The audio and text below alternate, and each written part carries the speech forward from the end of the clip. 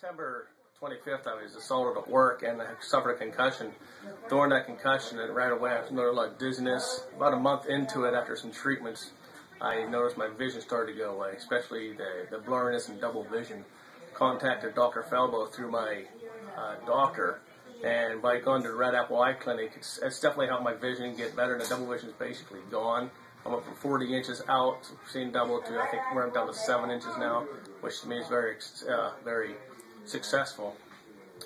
Still have a lot of troubles with headaches, dealing with that. The vision's getting better through the therapy, a lot of double vision, a lot of the tracking and the following things. That's helped me tremendously.